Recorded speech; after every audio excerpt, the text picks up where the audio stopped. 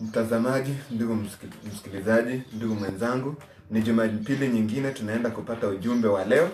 Na kama nilivyoahidi juma lililopita, tulikuwa tumeongea juu ya mmoja atatwaliwa, mmoja ataachwa, sehemu ya kwanza. Leo hii tutaenda pia na kuendelea katika kipindi hichi cha kujifundisha mmoja ataachwa, mmoja atatwaliwa, sehemu ya pili. Lakini kabla ya kuanza, hebu na tuweze kuomba. Baba na Mungu wetu, katika jina la Yesu Kristo, imefika wakati wa wewe kutufundisha neno lako, utupe matumaini na utupe uongozi wa Roho Mtakatifu tuweze kuelewa. Kwa jina la Yesu Kristo tunaomba na kuamini. Amen. Ndugu mtazamaji, tumekuwa tukiongea Jumapili iliyopita juu ya mmoja atatwaliwa, mmoja ataachwa, sehemu ya kwanza, ambapo tuligundua kwamba katika Mathayo 13:34 tukagundua Yesu anaposema haya yote Yesu aliwaambia makutano kwa mifano, wala pasipo mifano hakuwaambia neno lolote. Na pia moja kwa moja tukaenda katika kitabu cha Luka 17, ambapo hapo ndipo tutajifundisha leo. Wiki iliyopita tulijifundisha Luka 17 aya 34 mpaka 37, lakini zaidi tukasimamia pale mstari wa 34, ambapo leo tutaenda 35. Na ninaposoma aya hiyo 17 aya yake ya 34, tulisema hivi: nawaambia, usiku huo watu wawili watakuwa katika kitanda kimoja, mmoja atatwaliwa, mmoja ataachwa. Na tulipoenda kung'adafua ama kuelezea zaidi, tukagundua kwamba usiku huo inamaanisha giza, ni kaburi. Na katika kitanda ambacho tulikiona ni wakati watu wanapokufa. Na tukaona mmoja anatwaliwa ni wakati wa ufufuo. Leo hii ningependa tuweze kutazama sehemu ya pili ya kipindi hicho. Mmoja atatwaliwa, mmoja ataachwa. Bila shaka tutaanza na kifungu chetu cha Biblia, kitabu cha Marko. Marko ni 4 aya 34, 33 na 34. Mark chapter 4 and 34. Biblia katika kitabu cha Marko 4 ama kuanzia la 33 inasema, kwa mifano mingi ya namna hii alikuwa akisema nao neno lake, kwa kadri walivyoweza kusikia. 34. Wala pasipo mfano hakusema nao, lakini akawaeleza wanafunzi wake mwenyewe mambo yote kwa faraga. Kwa hivyo Yesu mambo mengi aliyafundisha kwa kutumia mifano. Pia Yesu leo hii angali akinena nasi kwa mifano hii, lakini anaponena na wanafunzi ananena nao kwa faraga, wazi. Secret place, ananena nao vizuri. Pia nasi tunapokuja katika mpango wetu wa wanafunzi, inabidi tujifundishe zaidi, tuweze kuelewa Yesu haya mambo yanayofundisha kwa mifano kwetu sisi yanamaanisha nini. Kwa hivyo tuende moja kwa moja katika sura hiyo ya 17 Luka 17 aya 34. Nitasoma mpaka mfululizo 37, kisha nitawaambia mahali ambapo tutasoma leo hii. 34 mpaka 37, Luka 17 inasema, nawaambia, usiku huo watu wawili watakuwa katika kitanda kimoja, mmoja atatwaliwa, mmoja ataachwa. Wanawake wawili watakuwa wakisaga pamoja, mmoja atatwaliwa, mmoja ataachwa. Watu wawili watakuwa shambani, mmoja atatwaliwa, mmoja ataachwa. Wakajibu wakauliza, wapi Bwana? Akawaambia, ulipo mzoga ndipo wakutanapo tai. Hiyo inamaanisha nini? Inamaanisha Yesu mambo haya anayosema katika sura ya 17 aya 34, 35 na 36 anahitimisha kwa kusema wakutanapo, alipalipo mzoga ndipo wakutanapo tai. Hiyo ni kumaanisha nini? Inamaanisha Yesu ananena kwa mifano. Kwa hivyo sehemu yetu ya pili leo tutaingia katika kipindi hicho cha Luka 17, kwa sababu tumeshasoma na kuelezea mstari wa 34. Bila shaka leo tutaenda mstari wa 35. Luka 17:35 inayosema, wanawake wawili watakuwa wakisaga pamoja, mmoja atatwaliwa, mmoja ataachwa. Je, tunaposema wanawake wawili watakuwa wakisaga, na ujue jiwe lile la kusagia wakati wa Israeli ilikuwa ni jiwe lilo moja kubwa ambalo lilistahili kusagwa na mtu mmoja. Ikakuwaje wanawake wawili, tena ni wanawake pasipo mwanaume, wanasaga pamoja katika jiwe moja, alafu mmoja anatwaliwa, mmoja anaachwa? Tuanze sasa kwa kuelezea, je, mwanamke kwa masuala ya mafumbo Yesu anamaanisha. Moja kwa moja katika kitabu cha Waefeso sura yake ya 5.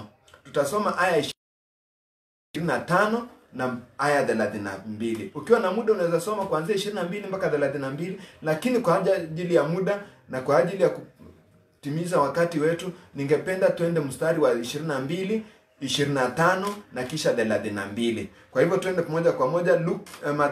Waefeso ni 5:22 inasema hivi: enyi wake watiini waume wenu kama kumtii Bwana wetu. Paulo hapa anawaambia wanawake wawatii waume zao. Mstari wa 25 vile vile anasema hivi: enyi waume, wapendeni wake zenu kama Kristo alivyolipenda kanisa akajitoa kwa ajili yake. Paulo anasema enyi wake watiini waume zenu. Kisha anarudi anasema enyi waume, wapendeni wake zenu. Na unaposoma kuhusu wanawake anasema wapendeni watiini waume zenu kama kumtii Bwana wetu. Anapokuja wanaume anasema enyi wanaume, wapendeni wake zenu kama Kristo. Paulo, mbona unalinganisha kutii kwa mwanamke kama kumtii Bwana Yesu Kristo, alafu unalinganisha kupenda mke kama vile Bwana Yesu anavyolipenda kanisa? Unamaanisha nini? Mstari wa 32 anamalizia kwa kusema siri hii ni kubwa, ila mimi nanena habari za Kristo na kanisa. Paulo anasema ninaongea kimafumbo, ni siri kubwa, ila yeye ananena habari za Kristo na kanisa. Mwanamke akalinganishwa na kanisa, pia Bwana ama Yesu Kristo. Hatujaelewa vizuri. Je, Paulo unapomlinganisha mume kumpenda, mke kumtii, unalinganisha Yesu na kanisa? Tueleze zaidi. Kitabu cha Wakorintho wa pili sura ya 11 aya yake ya pili. Wakorintho wa pili sura ya 11 aya yake ya pili. Biblia inasema hivi: maana nawaonea wivu wa Mungu, kwa kuwa naliwaposea mume mmoja, nimletee Kristo bikira safi. Umeona pale mtazamaji, Yesu anasema ama Paulo anasema hivi kwa njia ya Roho Mtakatifu, ako na wivu kutuletea sisi kanisa kwa Kristo kama bikira safi. Kwa hivyo bikira safi ama mwanamke aliye safi ni bikira, ndio kanisa safi. Tuletwe tumeposwa na Kristo. Kwa hivyo mume wetu ni Kristo. Tunavyomtii Kristo, Kristo naye ametuchumbia akitupenda. Ndiposa sisi hatukufa kwa ajili ya Kristo, ila Kristo ndiye alitupenda akafa kwa ajili yetu. Vivyo hivyo utagundua kwamba mwanamke kimafumbo anawakilisha kanisa safi la Yesu Kristo akiwa mume wetu. Kwa hivyo turudi katika ile aya yetu. Kama vile wanawake wawili watakuwa kisaga pamoja, inamaanisha makanisa mawili, mwili wa Kristo, kanisa la Kristo, mume mmoja, lakini wanawake ni wawili. Mmoja atatwaliwa, mmoja ataachwa. Pia ningependa nikutaarifu kwamba wanawake hawa wawili wanapatikana wapi? Unaposoma kitabu cha Ufunuo sura ya 12, unapata mwanamke amevikwa jua, taji ya nyota 12, amekanyaga mwezi katika miguu yake. Huyu mwanamke safi anawakilisha kanisa safi la Yesu Kristo. Ufunuo 17 katika upande wa pili unapata mwanamke mmoja pia kahaba, ambayo kahaba huyu ana majina ya makufuru, anamkufuru Mungu, anakunywa damu ya watakatifu, amevaa nguo nyekundu, amekalia juu ya mnyama. Huyo anawakilisha kanisa potofu.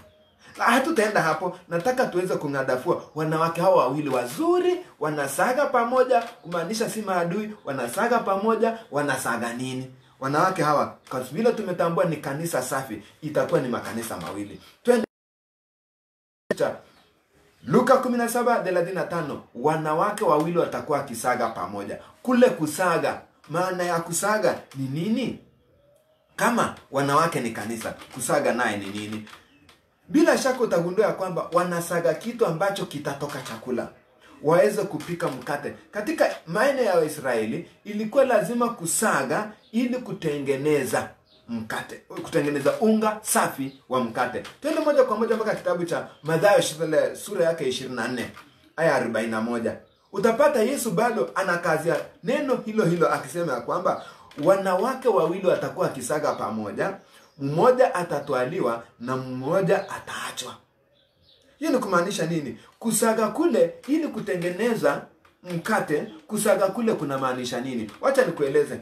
Katika kitabu cha Hesabu ama Numbers, Hesabu sura ya 11 aya yake ya 8, Numbers chapter 11 verses 8, Biblia inasema hivi: watu wakazunguka na kuikusanya, na maanisha mana. Wakaikusanya kisha wakaisaga kwa mawe ya kusagia. Kwa hivyo kusaga kule kwa Israeli walikuwa wanatumia mawe. Wakaisaga kwa mawe ya kusagia au kuitwanga kwenye vinu, kisha wakatokosa nyunguni na kuiandaa mikate. Na tamu yake ilikuwa kama tamu ya mafuta mpya. Ndugu msikilizaji, unatazama pale. Kwa hivyo kusaga ilikuwa ni kusaga mawe kisha itengenezwe ama kuandaa mikate. Kwa hivyo wanawake wawili ama makanisa mawili yatakuwa kisaga kutengeneza mkate. Twende kwamba ndio hatujajua ni nini wanasaga, lakini mkate wenyewe unaotengenezwa ni upi na hawa wanawake wawili. Itatupeleka moja kwa moja mpaka Agano Jipya, kitabu cha Yohana sura yake ni ya 6. Kuanzia aya 26 mpaka 27 ndio tujue mkate, je, ni ule tunaokula siku asubuhi ama kila siku saa 6 ama jioni? La hasha, inamaanisha nini? Yohana 6:26 mpaka 27, Biblia inasema hivi: Yesu akawaambia akisema, amin amin nawaambia, ninyi mnanitafuta si kwa sababu mliona ishara, ni kwa sababu mlikula mikate mkashiba. Yesu akaendelea kuambia, msikitendee kazi chakula chenye kuharibika, bali chakula kidumucho hata uzima wa milele, ambacho Mwana wa Adamu atawapa. Kwa sababu hiyo ndiye aliyetiwa muhuri na Bwana, yaani Mungu. Kwa hivyo Yesu anatuambia sio kusaga chakula hiki cha kawaida ambacho kinaisha. Anasema tusage ama tufanyie kazi ile mkate wa uzima ambaye Mwana wa Adamu anatupatia. Hicho chakula ni kipi? Mstari wa 33 mpaka 34. Kitabu hicho tu cha Yohana sura yake ya 6. Aya 33 mpaka 35, Biblia inasema, kwa maana chakula cha Mungu ni hiki, ni kile kishukacho kutoka mbinguni na kuupa ulimwengu uzima. Basi akawaambia, Bwana, siku zote utupe chakula hiki. Yesu akawaambia, mimi ndimi chakula cha uzima. Yeye ajaye kwangu hataona njaa kabisa, yeye aniaminie hataona kiu kamwe. Kumaanisha Yesu mwenyewe anasema yeye ndiye chakula cha uzima, yeye ndiye huo mkate. Kwa hivyo makanisa mawili yatakuwa yakisaga kumtafuta Yesu, kupata mkate wa uzima. Kwa hivyo watakuwa kisaga injili wakimtafuta Yesu.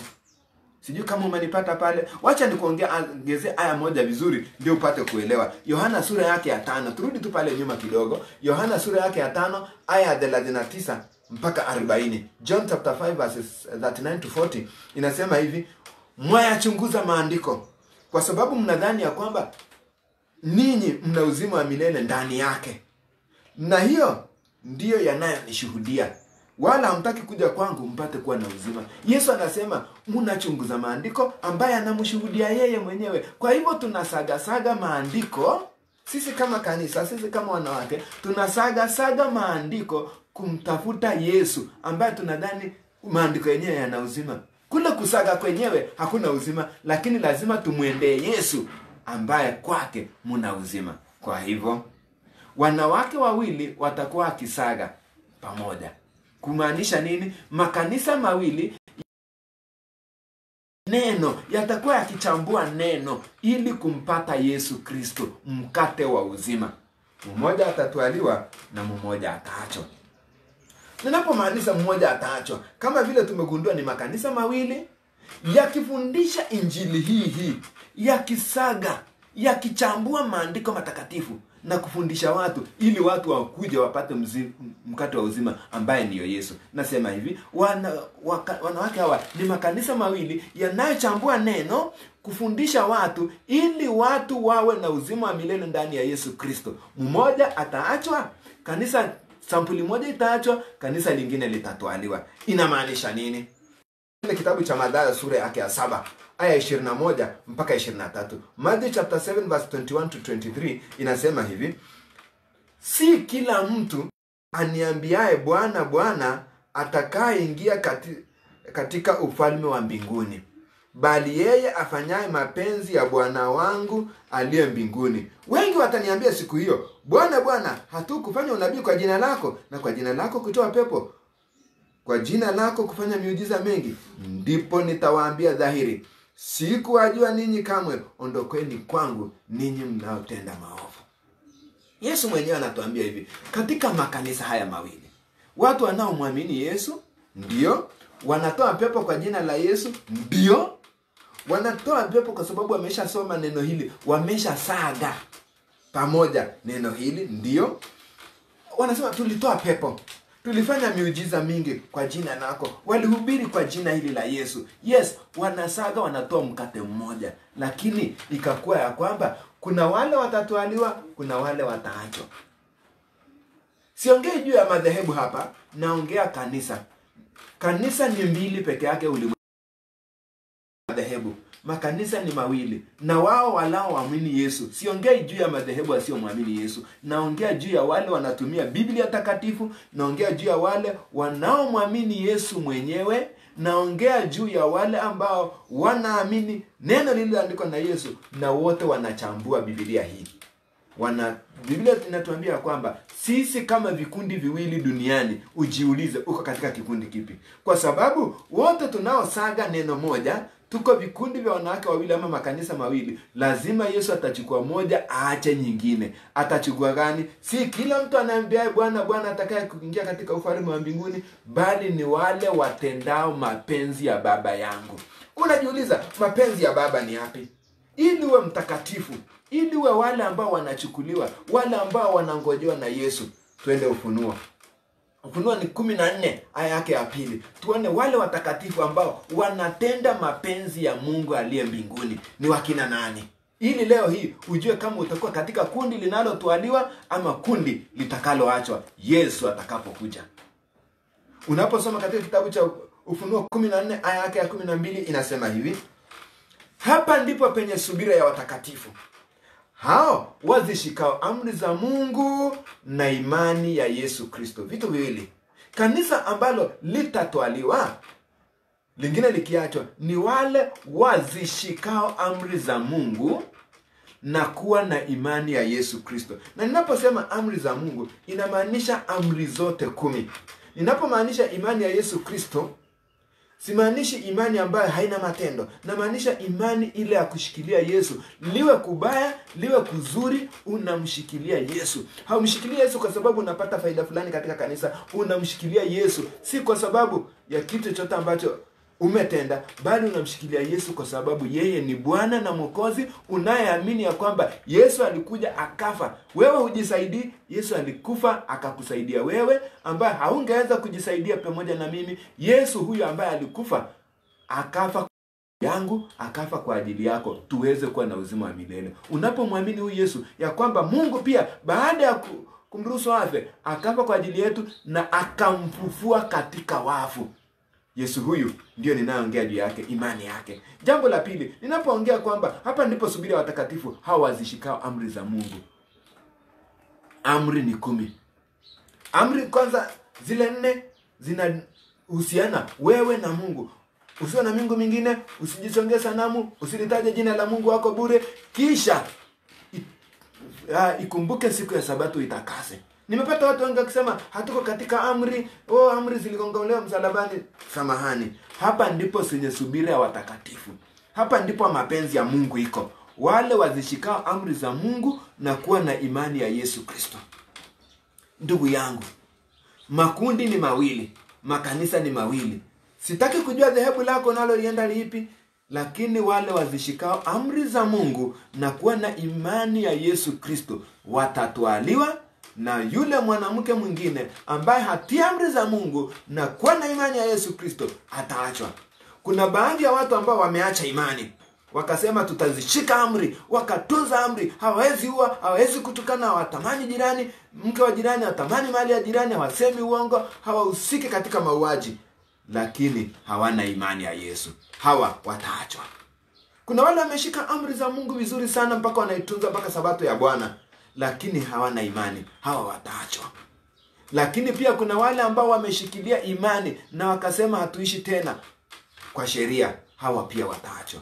Je, leo hii miongoni mwa watakaozishika amri za Mungu zote 10 na kuwa na imani ya Yesu Kristo, uitwe mtakatifu, Yesu atakapokuja utwaliwe kama kanisa nzuri, kama mwanamke atakayetwaliwa, ama utakuwa miongoni mwa wale watakaoachwa? Ningependa kukuacha na jambo hili. Yesu atakapokuja katika mawingu, parapanda ya Mungu itakapolia, utakuwa wale ambao watamkubali Yesu ili watwaliwe kama mwanamke safi, ama utakuwa miongoni mwa wale watakaoachwa kama mwanamke ambaye hakufanya mapenzi ya Mungu? Ndugu yangu, usiwe katika panda ama njia mbili. Mkubali Yesu, tia amri zake Mungu zote 10, na Yesu atakapokuja uwe miongoni mwa watakaotwaliwa. Ningependa kuomba na wewe pale. Haijalishi ni stress aina gani unayopita, lakini nipe tu nafasi ya dakika moja tuweze kuomba. Tuamini na tuombe. Baba, katika jina la Yesu Kristo, na kushukuru kwa sababu ya msikilizaji ambaye ameandamana nasi kulisikia neno lako. Tusaidie mimi na mtazamaji tuwe miongoni wa yule mwanamke atakayetwaliwa Yesu rudipo mara ya pili. Mbariki anapoendelea na shughuli zake za leo. Kuna wale ambao wangetazamia kuwa katika ibada, lakini Mungu umewabariki. Kuna wale walikuwa katika ibada siku ya jana, umewabariki pia. Na wote pamoja utukumbushe kutii amri zako na kuwa na imani ya Yesu Kristo, ili tuwe miongoni watakaotwaliwa, si wale watakaoachwa. Katika wale wanaougua sasa hivi, waponye katika jina la Yesu Kristo. Kama kuna mtu anatazama hospitalini, Baba, umponye sasa hivi. Na Baba, ifikapo jioni awe ametoka na kuelekea nyumbani kwake. Yule anayesikia vibaya nyumbani mwake, Mungu uweze kumponya na uweze kumlainishia mambo yanayoharibika. Tuponye hata na nchi yetu, utuondolee janga hili dunia nzima, tuweze kukutazamia Baba. Katika jina la Yesu Kristo tumeomba na kuamini. Amen. Ubarikiwe sana.